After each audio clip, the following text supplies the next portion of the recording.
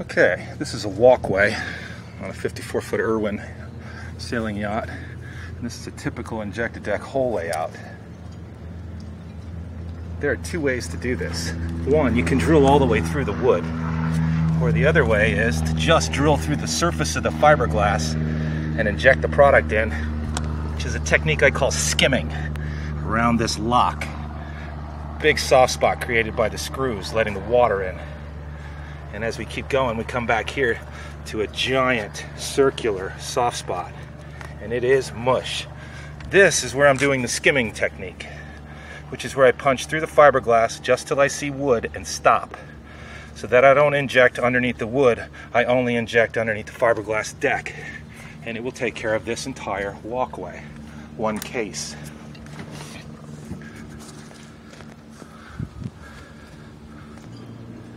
Then you're going to mask off all your holes.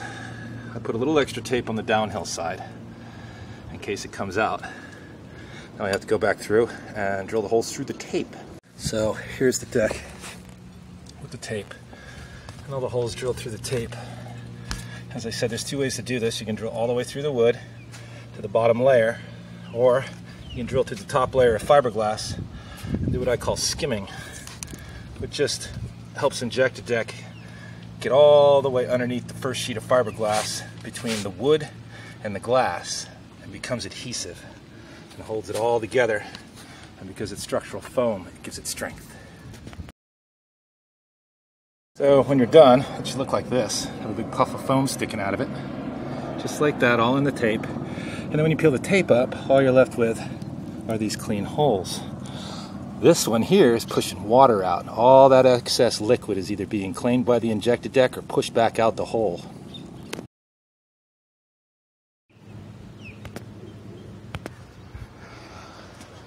Okay, here's an Injectadeck run start to finish. So, I load the cartridge in the gun, snap it all the way in, keep it off the collar. Make sure the little pistons are lined up properly in the gun. Squeeze this thing slowly so the mix starts slowly. See how slow I am up in there as it starts to come through? You want to get both parts in there. See how it's coming up to the top now? Nice and slow. Right? Here's the two parts. It's coming in nice and slow. What I like to do is shoot a little of this out onto some cardboard, then hit the stop button.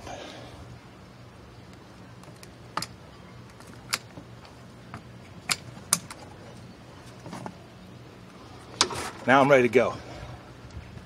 I keep paper towels nearby so that if I squirt too much product in or it starts pouring out of the hole, I don't get it all over the deck. The stuff turns yellow and will color your deck.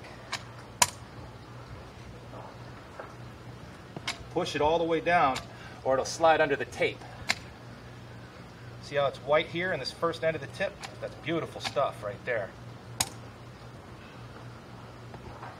Push down hard.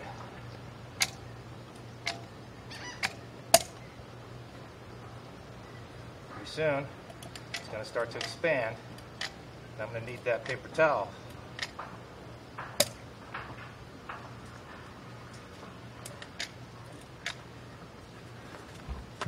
First piece.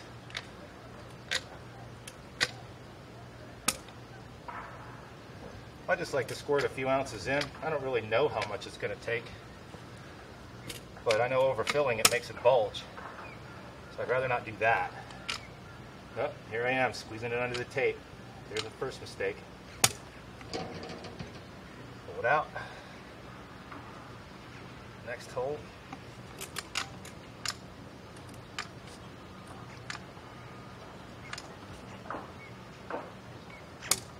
Oops, I didn't hit the release trigger.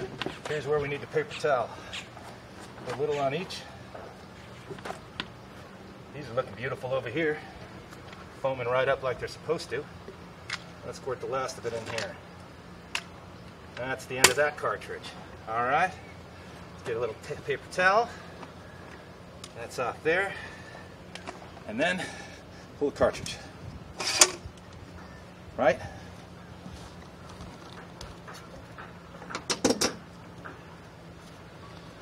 And as you can see, the foam is starting to puff up. Okay, I'm back. Now with a new cartridge and a new tip.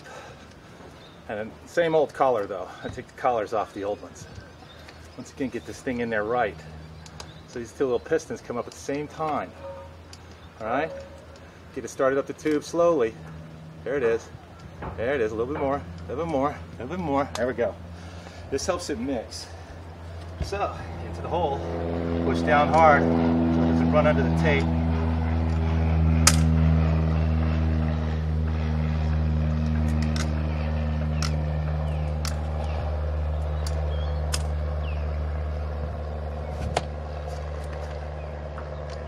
Ooh, I can feel the deck cracking and expanding. Means it's doing the right thing.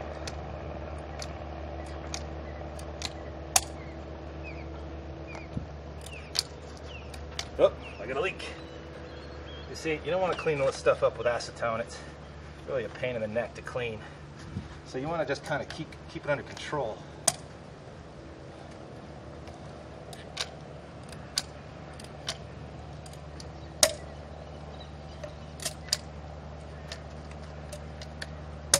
Once I feel resistance, I stop. That means there's not a lot of airspace under there for you to fill with structural foam. Structural marine foam. Closed cell polyurethane won't soak up water. Structural marine foam. Specifically designed to be attracted to all that moisture in your deck.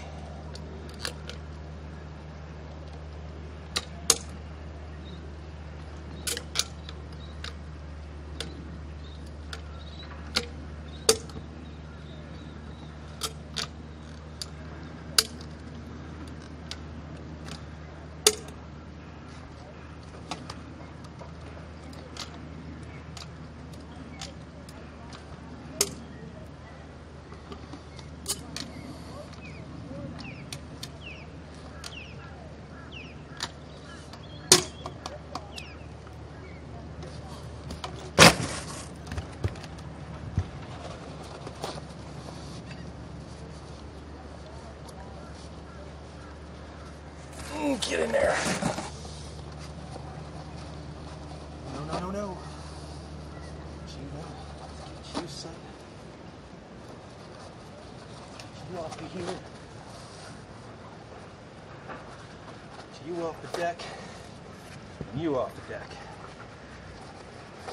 Probably the worst part about this, doing this alone, is not having somebody that can go behind you and clean this up.